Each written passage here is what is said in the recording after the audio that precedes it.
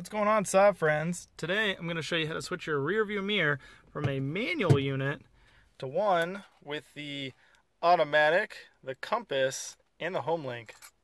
Let's give it a shot. So the first thing you want to do is obviously purchase a rear view mirror. Now it can be from either a Saab 9.3 or a 9.5. Now the auto dim with the compass and the homelinks, they did switch the connector on it depending on the year. I don't know specifics on the years, but what I guess is from the older ones they had a female connector on here, which actually looked like this one right here.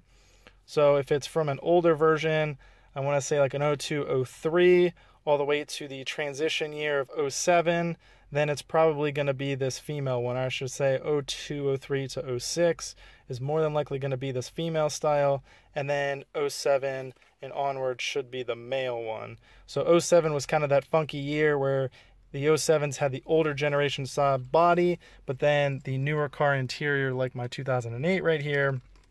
But yeah, I don't know if there's a part number on here that may help you, but it's pretty easy. If you look at the photos of the mirror you're buying, should have the appropriate connector. Now, the benefit to going to a junkyard or even some cases on eBay, you'll get both connectors. So that way, if you need to cut and splice, it's not bad. And what I recommend doing is, if your vehicle has the male end on it, like the older 2006 and older, and you get this connector, I would cut the male connector off of this and splice this or solder it on. But like for instance, this should pretty much be a plug and play. This mirror is from a 2008, whereas this car is a 2008. So this end is male, the connector up here is female, so it should pretty much be plug and play. So let's get started. So disassembly is very easy.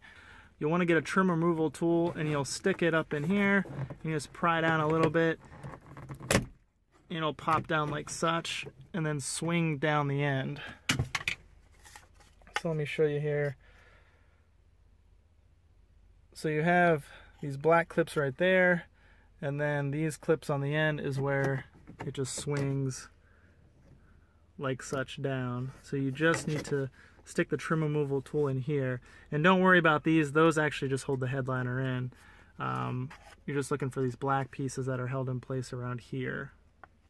So once that is removed, go to the front here, and you don't even need a trim removal tool. You just kind of get your nail in here and this pops off. So same kind of thing. There's tabs here where this slides up into there like that. So just get your finger in the end, pry it down, and it will slide out very easily. So here you'll be able to see the 3 Torx bits. I believe it's a T25 Torx bit, and that'll remove this. But before you do that, you'll want to get this panel off too. So before you go too far, you'll want to get your T20 Torx and remove these 2 screws right here, one right there and one right there.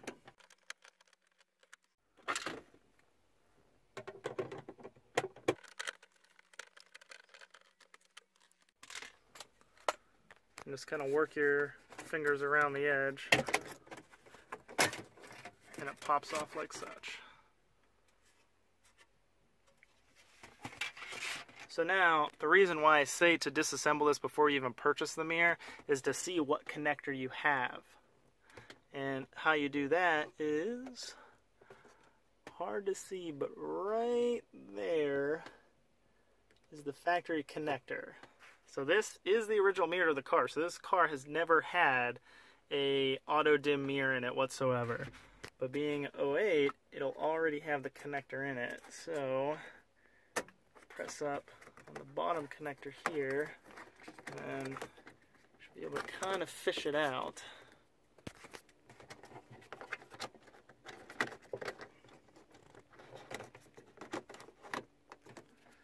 There you have it.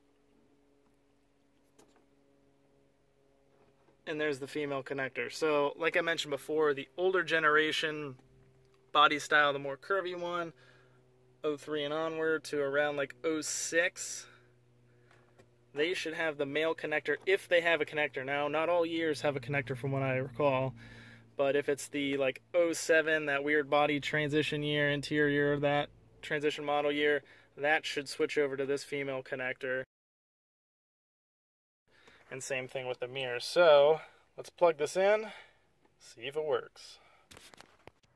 Now once you expose this connector and verify everything looks the same, the only other thing to do is plug it in.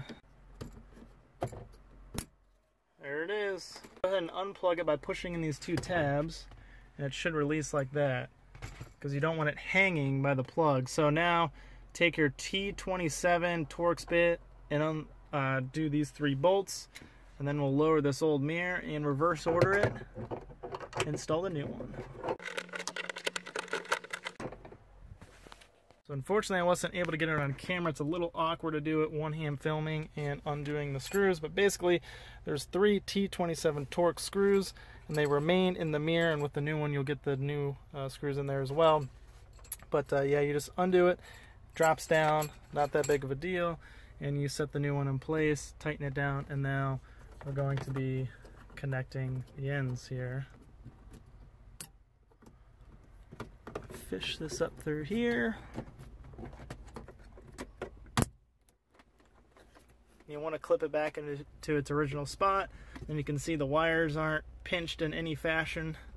Now it's just reverse order. So to begin, you'll take your one panel right here that goes in the middle,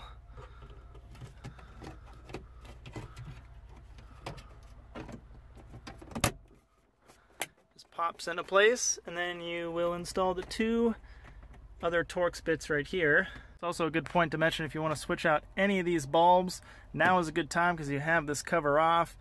For me, I just use a couple LED bulbs.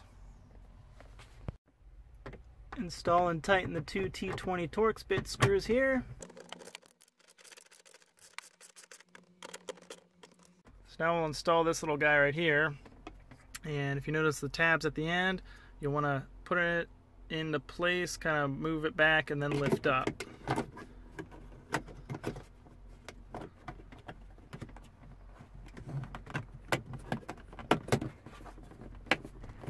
And it's just held in with clips and pressure. On the last part of the puzzle, the lens cover.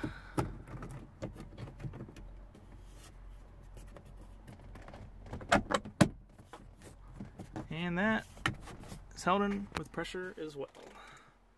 Set your mirror. Now, let's see if it works.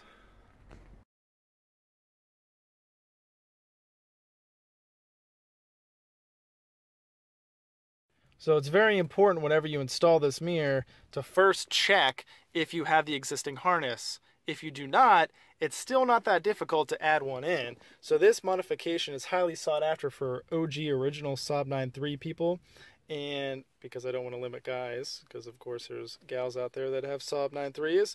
And whenever you buy your mirror, make sure you get the harness that plugs into it. So, you know, the harness on the mirror that I purchased was a male end. This is the female end.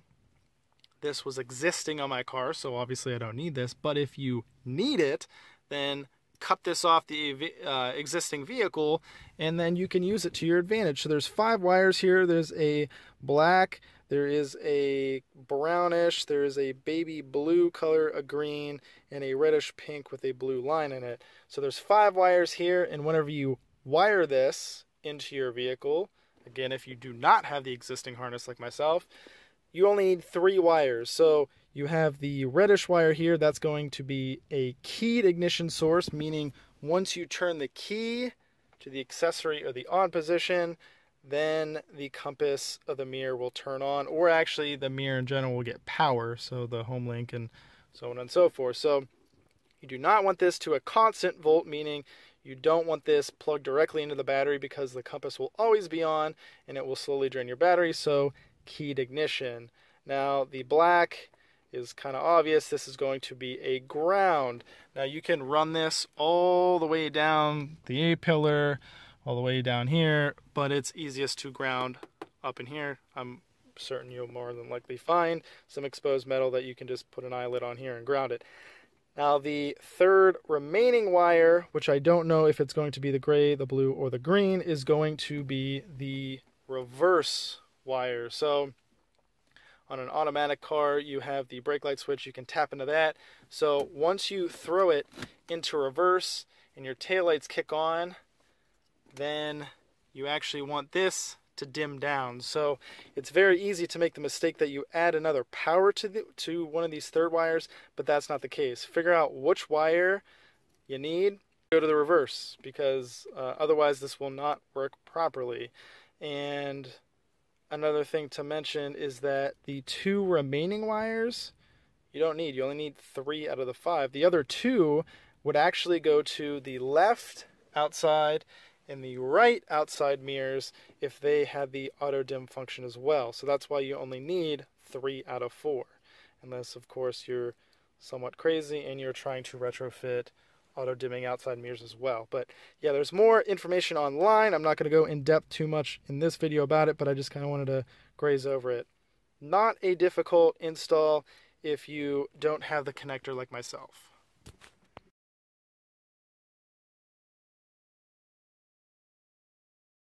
Time to see if this thing works.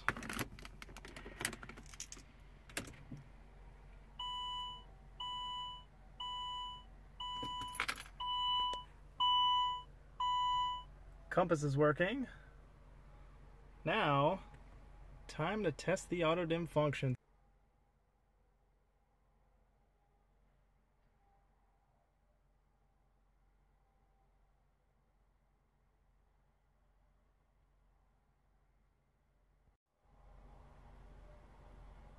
So now it should be slowly going back to its normal setting.